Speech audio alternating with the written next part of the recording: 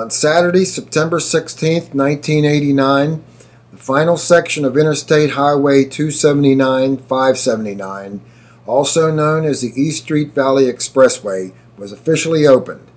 Befitting this project, the ribbon cutting was delayed for over an hour, awaiting the arrival of Governor Robert P. Casey, who was delayed by bad weather after attending a prayer breakfast in Indiana, PA. As they waited, PennDOT Secretary Howard Jerusalem had a half-dozen politicians make speeches, but still had to ask the North Allegheny High School band to play additional songs to kill time. The half-dozen speakers, including Mayor Sophie Masloff, County Commissioner Pete Flaherty, State Senator Eugene Scanlon, and U.S. Representative William J. Coyne, all paid tribute to those peoples whose lives were affected by the highway's intrusion through their once bustling ethnic neighborhood, and cited the changes some of these people had brought about in the state and federal eminent domain laws. Ironically, none of these people, those affected nor those helping to shape new laws, spoke at the ceremony. On that very spot where the opening day celebration was taking place had stood Nicholas Zalkowicz's drugstore.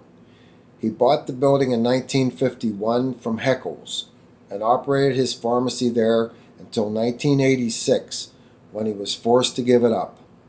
Knowing of the dedication ceremony, his daughter, Dr. Audrey Zalkowicz, purposely didn't tell her dad about it because she said it would have broken his heart if he had known the dedication was taking place where his building had once stood. He loved the vibrant neighborhood passionately, and his customers loved him, especially the old Croatian people that could converse with him and place their prescriptions with him in their native tongue. When the governor finally arrived, he stated in a brief speech, "We open the door to new economic growth for the city, county, and all of southwestern Pennsylvania. We open the door to improve travel for the thousands of commuters who daily visit the city and other communities along the corridor." The ribbon was cut at 2:15, and the governor's was the first car to drive the 13.5-mile expressway linking Northside with I-79 in Franklin Park. Thus opened one of the most controversial highways in Pennsylvania's history.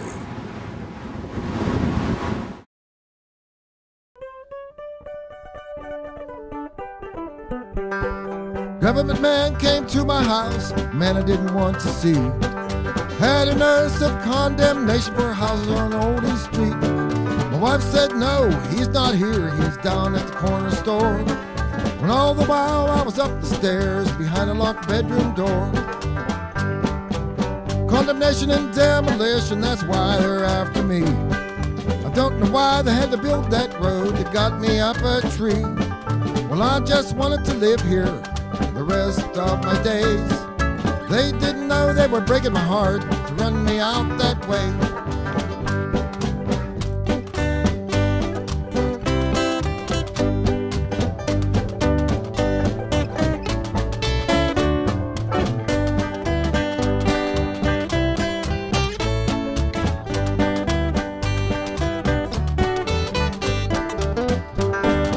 I walked up to the local bar last Friday night to have some laughs and drink with the boys, but I could tell something really ain't right.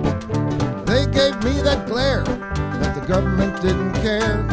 We could never drink here and it makes me sore at this beer joint no more.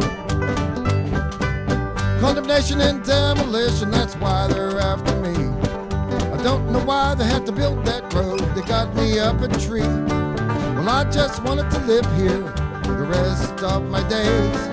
They didn't know they were breaking my heart to run me out that way.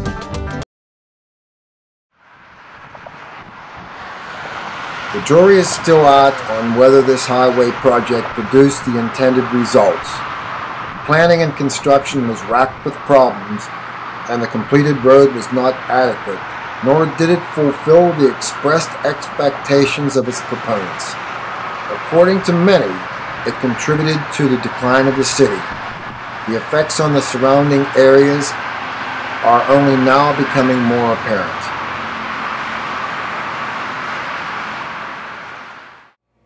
Hi, I'm Bernie Brittner. The story you're about to watch is but a brief look at the project and its effects on the city of Pittsburgh and the people of the East Street Valley.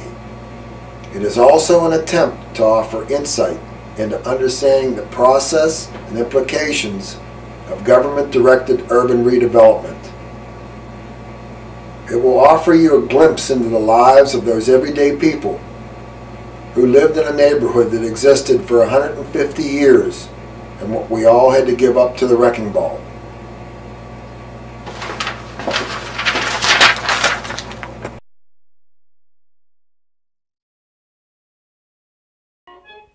We're going to take a long walk out East Street shortly.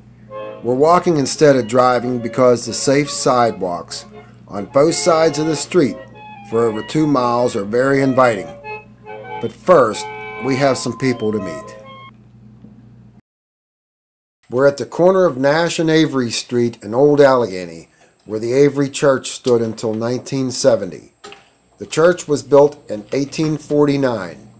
We're going to meet up with David Grinnell, Chief Archivist at the Heinz History Center and a director on the board of the Allegheny City Society, and an expert on Charles Avery. He's going to tell us a little about this building that should have been deemed a national treasure. Avery College, which was founded actually in the late 1840s, 1848, 1849, was built here on this corner, which was the northwest corner of Charles Avery's property. It was built by a guy by the name of John Ingram, who was a builder here in Allegheny City, built several other churches and other, like the North Avenue Methodist Episcopal Church, as well as the Avery College. Originally, the college was called the Allegheny Institute and Mission Church. The idea was to form a school for free education of blacks around the country, and to have a church or a religious education for them as well. But it was non-denominational at the time. When I was a kid, I used to walk past Avery Church when I went to hang out with a buddy who lived nearby, and many times I heard stories from kids that lived on Avery Street that it was a station for the Underground Railroad during the Civil War. In terms of the Underground Railroad, some of the evidence that showed that this site was an Underground Railroad site was well illustrated in some 1950s newspaper clippings that depict the interior of the church and show the minister at the pulpit of the church, where there was a door that went down to an area below the building. And there was a room down there, and there was also a tunnel that had been blocked up, which it is believed that that tunnel actually went from the basement of the church building all the way to the canal, which today, where the railroad tracks run along the north side, was originally the Pennsylvania Canal. And Charles Avery's house actually was down closer to the canal. So the tunnel would have run from the school down to the canal. David knew exactly where the church had existed for over 120 years. This is the spot where the Avery Church once stood. This is Avery Street, and it crossed right through here, went to Madison Avenue, stopped at Madison Avenue. Just to the north of Avery Street would have been Pappert's Funeral Home. There was a VFW hall up here as well. These would have been here at the time that the demolition happened for the construction of the highway. In terms of the church building, the entrance was right here on Nash Street. Had steps going up either side to a main doorway that was in the center. As you can see behind us, probably, you can see the ramp to the Veterans Bridge in I-579. So this is This is where it all happened. This is where the site of the Avery Church and the site of the first black college in America. Avery, minister, philanthropist, abolitionist. I just had to find his final resting place. Charles Avery died in 1858, just on the edge of the beginnings of the Civil War. To mark his grave at Allegheny Cemetery, there's a massive monument that was built to him by his executors. One of the wonderful things is on the very front of that monument is a relief sculpture. In the background of that relief sculpture, it depicts the college on one side, it depicts a schooner ship on the other side, and then in the front it has figures of an African American family, and then a figure of Charles Avery. And at one time, of course, it's a little bit damaged now over years of wear and probably some vandalism, but what the accounts are that monument depicts is Avery sending a newly educated African American family onto a ship to take God and Christ to the African continent.